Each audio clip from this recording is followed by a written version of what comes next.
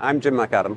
I'm the CEO of Multihog, and we're here today to launch our new electric sweeper, the ECV350.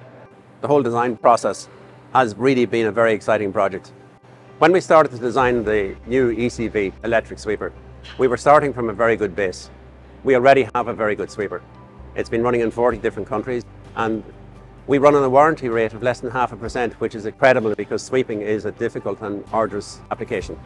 We had so many demands from the marketplace, but we didn't want to rush into it, and that's why we took our time in developing the machine properly. We have lots of experience in machines, we have lots of experience in controls. We do all our own automation, we do all our own software, we do all our own design. So we control the design of a project from start to finish, and it needs to be really good for us to go ahead with it. Not only did we end up with a machine, but we also ended up with a battery that we build ourselves because we just couldn't get the type of quality we needed anywhere else to give us the power density and fit it in the space that we had available. We've actually been testing the machine for the last 12 months, and we've tried to break everything in this machine. We've really worked it very hard, and we have tried to keep the same kind of performance as we have in our current diesel-powered product.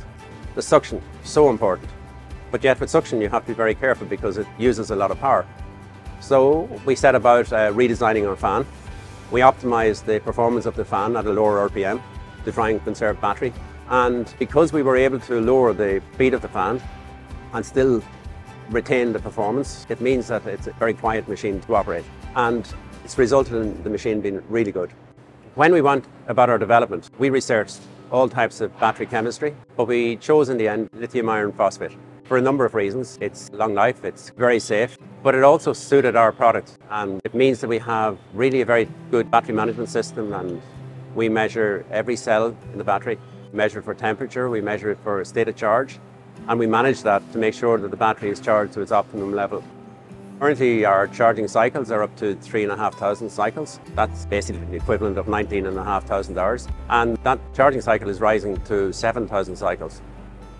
All of our products are type approved. So we know when our machine goes out that the battery we put in has the highest performance we can get and the safest product that we can make.